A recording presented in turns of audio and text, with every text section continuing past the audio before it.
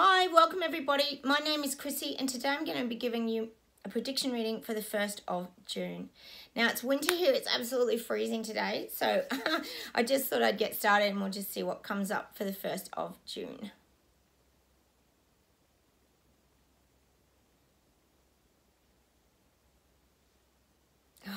I'm getting a song by The Doors, Riders on the Storm. I think it's called Riders on the Storm. I think what they're trying to say to me is that we've been riding this storm, like literally, we have really been riding this storm. And I know out there you guys are getting really frustrated by all this and you're getting really overwhelmed and annoyed. And this is what I said a lot about the fears rising up in people too. We've got to be very careful that we don't let our fears rise up thinking we're never going to win this battle. And look, I always talk about this is not a battle to win. This is about us navigating our life and living around all this garbage and nonsense that's going on. Now, we've had our battle. In the beginning, we fought very hard and we battled that storm, and it wasn't easy. It was not easy for any of us out there, whether you were up when Canada rose up or whether you've sort of joined us now on that blob movement on the journey moving forward with injuries, mandates, these kind of things, and you've lost your jobs, lost your businesses. Gosh, it's destroyed lives. There's no mistaking about that. It has been indeed a storm. But this is what I'm getting today is this, that's the feeling that I'm getting is that a lot of you out there, there's really no end outcome. And this is what I keep saying when I talk about, you know, jumping over the hurdles and getting to the end of the race. There really is no end to this race. This is becoming a sort of a way of living and a way that we have to adapt to. And I talked the other day about us being chosen to share the information and plant seeds and seeds of doubt and all this sort of thing, because I talked about the little Martian being picked up with the claw the other day. Well, that's virtually our job because we are the ones who were awake first.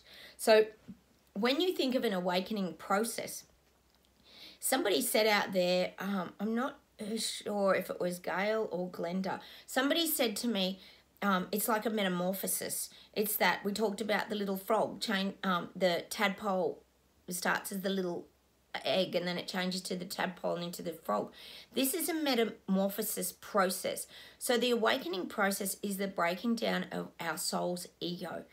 I know it feels like there has to be an end line, but I feel there isn't an end line because this battle that we've been having is about us.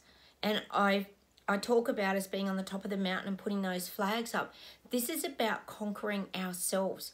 We've gone through our soul breakdowns and we've transformed into somebody else. I think if you're watching my videos, you could pretty much say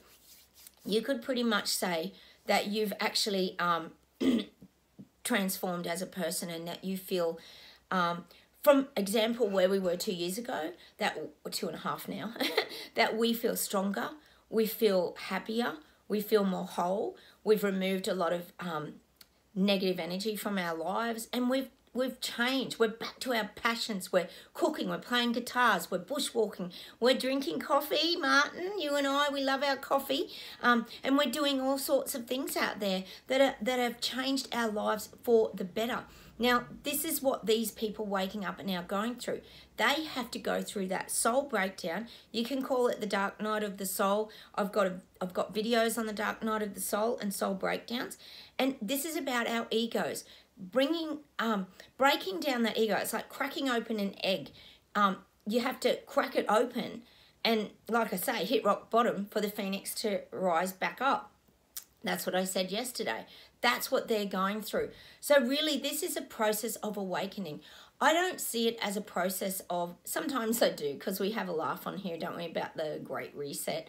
Because sometimes I think of these things here to just like trigger us, to make us wake up, or is this like a whole planned agenda that is actually to make everybody wake up? I mean, we know there's a few that are really not probably going to wake up, but I do believe that this is really a journey of the soul breakdown. And I just wanted to really highlight that today because it's about the ego breaking down. And you think about it, probably 2, 3, maybe 5 years ago, people were really into their status and image. It was very important what you did, what car you drove, how many boats, caravans, and all this stuff, camper vans, and all this you had. Image was very important. How many cars you had, were they flash, were they over $70,000? This was something that was really starting to get out of control. And I do believe we sort of had to hit this tipping point. Now we're all being taken back by the breakdown of our souls to who we really are. At the core of our being. And these things almost come to test us. I know, look, I get triggered and I get tested all the time as well. Yesterday, I think I was talking to you guys about how now here in Australia, I'm sure it's happening where you are, they're talking that the jab has now caused the blood clots. I mean, not the jab, rather. Oh, God. Well, we know that that's what caused the blood clots. Sorry. They were saying that the CV virus causes blood clots. Now, we know that's not true, but that triggers us again because you see a video come up, no comments at the bottom, and some doctor on there carrying on about how it's the CV virus that causes blood clots and myocarditis, and, you know, then blaming everything. And now, like I said, they're putting lies over rugs over lies over rugs over lies and all this kind of stuff. And this is very constant. This is the journey that we've been seeing. And this is why it causes us still to have that frustration as well, because we have to see past all this stupidity and nonsense. And that's why on this channel I often laugh and we have a giggle, you know, laughing about the graffiti on all the posters we were going to do yesterday. Like, it's pretty funny. You do have to have a laugh. Because otherwise, like I say, you'd be on the floor in a fetal position crying, like your life's all gone pear-shaped.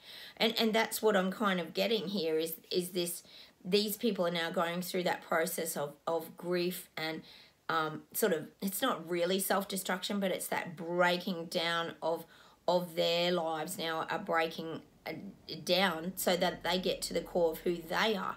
So we're over here, we've already figured all that out. So you can wear that as a badge of honor that you've already, we could write awoken, already awake, whatever you want on our badges here in Terabella, because that's really what it is. You're wearing that badge of honor because because you're awake, you're able to see things. I always talk about it. You can see things from that higher perspective. You can see things from the mountain. You know, this is what it's all about. This is what I'm sort of getting to, that when you go into those different dimensions as well, which is what the awakening process does, it allows you to tune into your senses, to your visual stimulation, your everything, every aspect of your life kind of just opens up. You know, we've talked about that with the lotus a while ago as well, like out of that mud and all that terrible experience we went through, like the riders on the storm sort of thing, out comes this beautiful lotus flower and all the petals open up. And there we are, the new us, and maybe the new earth. But they're the examples that the guides are giving me today. And I just really want you to hold that today and really focus on that's what this is about. This is not about it all being over and, oh my gosh, it's all too hard. Because I feel the same way. I understand. If you're feeling that way, I get it. But we have to remember this is about breaking people's souls down. And it's that breaking down of the ego. Because we have to get back to that very simple life and the basics to make ourselves feel good again. Because during life we can pick up a lot of things and we can pick up a lot of pains and hurts and negative experiences. And this is like, to me, it's that shedding of that. I mean, if you think of a snake, they shed their skin a lot. You know, they sort of slither out of their old skin and they leave their old skin over here. Well, that's kind of the image of us. We leave our old traumas and past hurts behind us. And then we move into our new world, which is, as we've called it, Terabella, a place of peace, happiness, love, not fear. That doesn't really enter into our, where we're living at the current moment. It can, and that's why I warned you the other day about not letting like fear come over us again and going, oh God, are these people ever going to wake up? Well, that's not, you know, as much as we plant the seeds and help them, that's also not our journey. So, you know, at times we do get fearful because we feel like they're going to slip back. And, you know, that's something else that we do talk about. But that's why it's so important that we've been the chosen ones, because we have the ability to share those experiences. We have the ability to plant the seeds, to keep fertilizing and watering all the information that's out there, and keep sharing it and spreading it on our platforms. You know, we are fairly fearless. You think about how many people have been fact-checked and taken off social media in our new world over here of fighting back against tyranny, dictatorship. You know, it's a very complex story, I have to say. It's not an easy story. I often, in my early videos, talked about us reading the storybook about the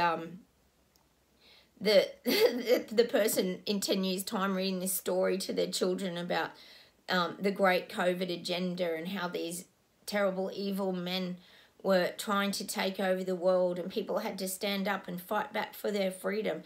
You know, this is probably what we're going to be doing in 10 years' time. Fingers crossed that's what we're doing in 10 years' time. We're just reading books about all this because it is a very confusing story, I have to say. There's all these different aspects to the story. It's not just plain sailing and everybody jump over here now. That's not what this story's about, is it? And I think anyone watching my videos, we know it's not smooth sailing. So there's a song for us today by The Doors, Riders on the Storm. I'm pretty sure that's it. Go and check it out. Maybe there's a message in there we're meant to receive today. You know me, I always get a little bit of music and things like that. Please take care. Please stay strong. And look, I'll put my Dark Night of the Soul video over here or here somewhere, and maybe go check that out, because this is an awakening process of the breaking down of the soul. So everybody awakens at their own pace. So we've also got to have very good patience in this journey. So look, have a wonderful day, everybody. I just wanted to touch base and just clarify a few things there today. So be strong, stay brave, enjoy your Terrabella today, because I'm going to go outside. The sun's shining as much as it's freezing, and we're on the first day of winter. Oh, lucky ducks over there, you've got summer coming. Oh, jelly. I'm very jealous. Anyway, hit the like button, subscribe if you haven't, and I'll see you in the next video. Bye from Australia. Take care. Bye.